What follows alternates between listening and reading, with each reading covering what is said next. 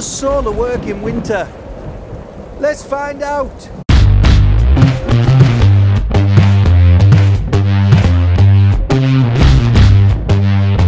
All right, guys, that's enough. Thanks. Can we sack the special effects team, please?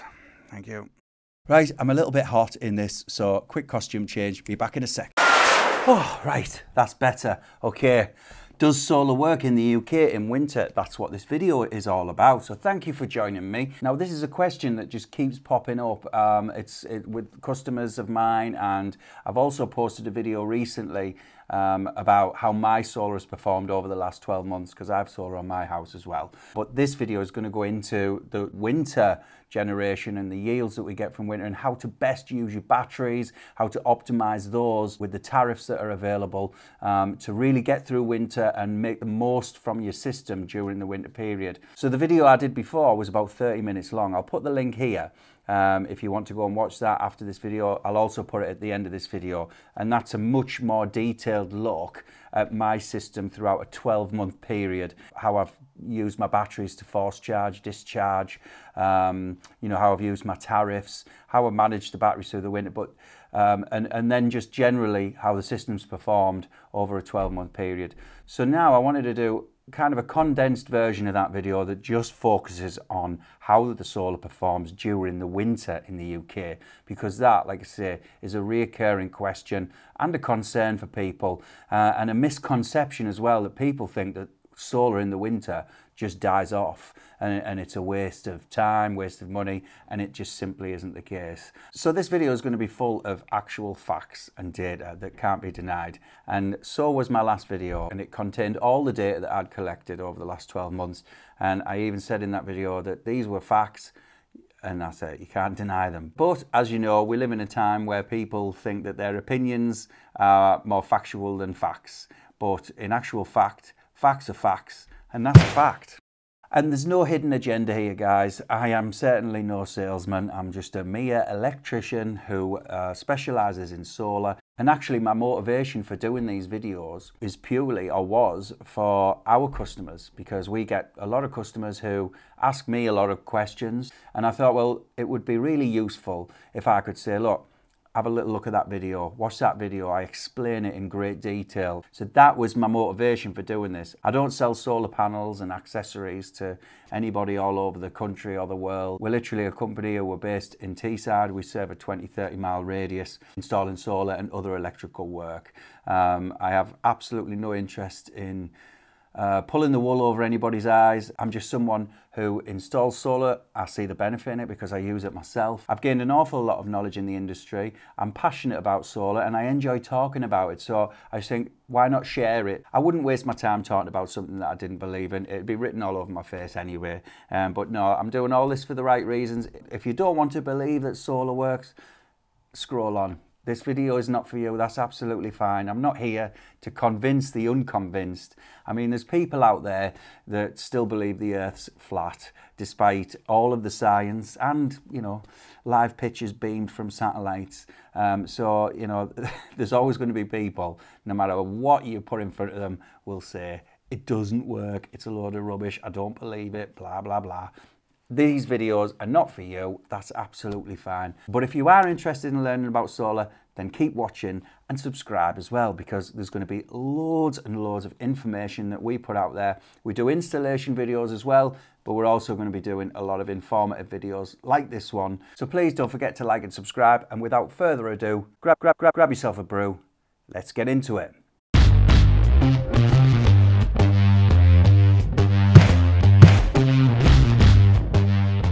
So I'm going to dive straight into the data because I'm going to try and keep this video short and sweet. It is hard to do that, believe me, when it comes to this kind of thing. There's so much to go through and I don't want to talk too fast. But the last video was 30 minutes long, so I'm going to try and bring that down a little bit in this one. So please bear with me, but I'm going to dive straight in the data, share my screen with you. I've selected 3 customers of mine who all have the same Fox system. And I did that because I'm with Fox as well. So I want to look at mine against their 3 as well, because like I say, that last video I did, I had people saying that, you know, my data was a scam, this, that and the other, which is crazy. Okay, so I've got 3 other customers here now, and we're going to see how they all are faring. Okay, so here is my previous spreadsheet. Now this is a much more detailed spreadsheet that is all about my solar system and how my solar system performed over the last 12 months. And I broke it down and then went through all the export payments that I got, the best yields throughout the year, and even broke it into seasonal yields as well. And like I say, you can watch that video. The link again I'll put at the top there. If you want to jump over to that, you can watch that. But this video is going to be much more broken down because, like I say, I'm going to try and keep it short and sweet. So I've took all the data. Here's my house in column 1, and I've took all my data here from my other spreadsheet. And these other customers here, I've customer 1, 2 and 3. I'm obviously not putting the names of these customers in for data protection, but I can assure you that they're real customers. We've got these 4 examples. So the total array size, mine is 4.9, and then we've got customer 1 at 7.2, and a 4.85 system, and then a 4 kilowatt system. Some of these, as you will see, are spread over 2 roofs, whereas mine, it's only 1 roof. Customer 1, there's a spread over 2 roofs, so east and west. And as you see there, 4.5 on one roof, 2.7 on the other. That's because one roof, it was going to perform significantly better than the other. So we favoured more panels on that roof than the other roof. And then customer 2, theirs was also split over 2 roofs, but this was only a small system. It was actually just on a garage roof. So it's 4.85. And then customer 3, this was a 4 kilowatt system. This was 500 watt panels, 8 500 watt panels, GA Solar. So a real good quality panel.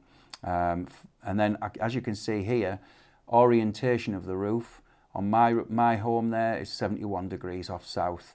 And then you can see there, roof 1 is 75 degrees negative and 105 degrees positive on both of those roofs.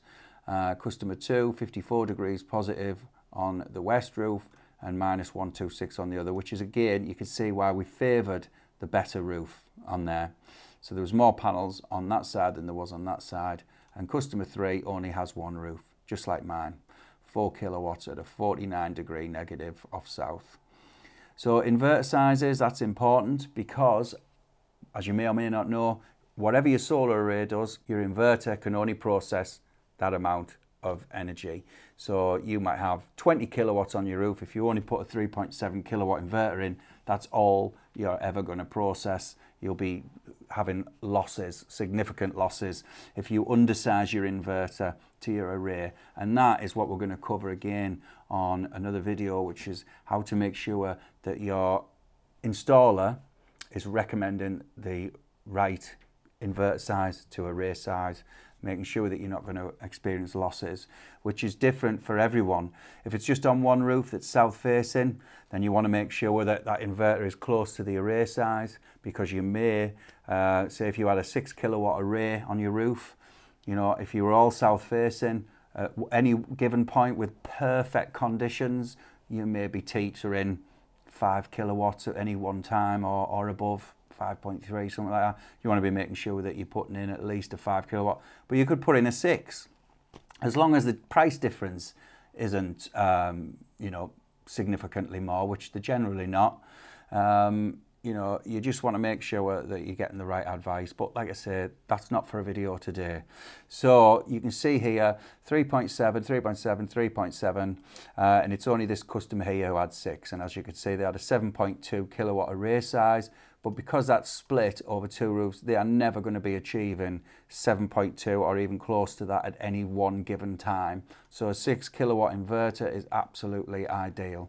Same with this customer here, 3.7, and with mine, 3.7 is absolutely fine. I very, very rarely touch that because I am not on the ideal orientation. So I very rarely get close to 3.7 at any one given time. So as we look down here then, you can see yields per month since installation. So some of these customers weren't installed until that one there in August. So you know, the main thing we want to focus on here is these periods here between sort of October and February, March. You know, that's what the crucial time is, what we're looking at right now. And then at the bottom here, we've got total yields August to now, which is May. We're just at the back end of May, so these figures here will be slightly higher because I'm filming this on the 29th of May, so there's a few days left, so these figures would actually be a little bit higher than what they are right there. So as you can see, I've just marked here what was the best month, as you can see here, for each customer, including myself, and what was the worst month for each customer, including myself. So let's compare the two. So the best month for me was June, July for this customer. Best month for this customer here is March. We've got a 506.8 there in May. But crucially, we're looking here. We want to see the worst month. These periods are always going to be the worst. Of course they are. You know, it's winter. The sun is not up as much. We don't get as much sun. I mean, we don't even get as much in summer, do we, guys? But that's another story. We could always do with more sunshine. But you can see here, crucially, that solar is working in the winter. All right, so you've got down here, best month, worst month. Best month for me in June was 613. Worst month was 231, which was January. So my solar was 37.6% as efficient in January as what it was in June. This other customer 1, 797 in July. That's a fantastic yield against their worst month, 270 in November. So a 33% efficiency. And then customer 2, 409 in March against 150.5 in December. So a 36% efficiency. This customer here surprised me. Customer 3 with a 4 kilowatt system with the GA solar panels. They had a 506 month as the best month in May, and then 260 in December was only their worst, which is only 51.3% as efficient as their best month. So as you can see from them figures, solar definitely performs in winter. Yes, it's in the majority of cases, it's less than half, but people are under the impression that it's virtually nil, that it's useless in the winter, and that is simply not the case. And please remember that these figures are purely based on the yields, which is what is generated through the panels. Obviously there's a lot more you can do in winter, which we're going to go into a little in this video, to maximize the potential of your solar, and that is battery storage. Battery storage is crucial with solar panels. Solar panels will work, you will still benefit from that, but obviously you're going to lose the majority, you know, unless you're sat at home all day with the washing machine on, the dryer, the cooker, the kettle, everything, just using that generation as it's coming through, then it's going to be lost to the grid. And yes, you might get some money for it, great, but what you want to do, you want to keep it and use it yourself. And that's even more important in winter because the sun is out less. So when it is out, you want to grab onto that energy and keep hold of it to use yourself. And you can also use your batteries by charging them through the night on cheap tariffs, and then even discharging them at the end of the day if you wish. Perhaps in winter you wouldn't want to do that as much, but in the summer, discharge away. That's what we're doing. But as you can see, purely from the yields alone, just from what is generated through the panels, you can see that the panels themselves carry on working all through the winter. And despite the fact that we have some horrific weather in this country, we are still seeing good results. Them results are more than acceptable. So we're going to look at a couple of months in particular. We chose August and February, which we'll just say is the middle of summer. February is the middle of winter. We could look at all of these differently. And also in my last spreadsheet, I went into significant detail, looking at the exact dates and breaking the seasons down. I'm not going to do that for all these customers as well, because I'd be here all day, and my wife does like to see me as well, I think. So I've just chose August and February, which I think is a reasonable example. So August for me there is 459 and February 333. So two very different times of the year, and as you can see, the percentage difference is only 72.6 between those periods. February is 90% as efficient as August for this particular customer, and 80% there and 74% for this customer. But clearly we're not looking here at the best month, worst month, because everyone will have different orientation, different pitch roofs, and some have got their arrays spread over 2 roofs, like in these examples. Some have just 1. So as you can see there's quite a difference between the 4 examples here of what is the best month. We've got June for me, July, customer 1, March for customer 2, and May for customer 3. And like I say, May's not even finished yet this year. But as I say, these customers still have June and July to go through this year. Whereas you can see here, our worst months are pretty consistent really. So that's quite a basic spreadsheet that I've put together there. It's not going into vast detail, but it's enough to see that the solar panels are still efficient in winter. And now I've provided 4 different examples there. That is all real data.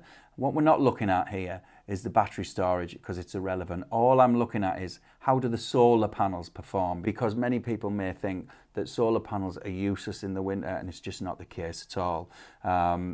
As you can see from my data there. The people who, you know, haven't got solar yet or are interested in solar and who maybe think that solar does not perform in the winter. So that's what this video is all about, just showing you that actually it does and it can perform very well. But I touched earlier on battery storage. So I'm going to go into battery storage in much more detail in other videos, and how much battery storage you should get. You know, that's what customers are always unsure about. How much do I commit to initially? And I always say to customers, I think that what you should do is, because battery storage is a significant part of a solar system cost, so it's always a difficult balance to get right. You want to get enough battery storage because you want to capitalize on that generation that you're getting. You don't really want to be sending it all back to the grid, even though you are getting paid for it. You want to be holding on to it as well, and then potentially even discharging it. There's so much you can do with the batteries to make them work hard for you and save you some real money.